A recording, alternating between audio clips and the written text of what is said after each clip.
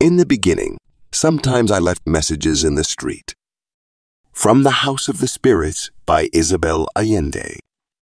Isabel Allende is a renowned Chilean American author, celebrated for her magical realist narratives and strong female characters.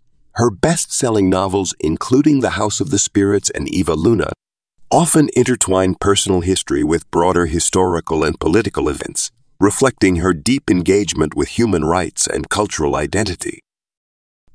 This beginning captures yet another profound revelation from Bookends of Brilliance, exploring literary openings and closings, a collection curated exclusively by Vox.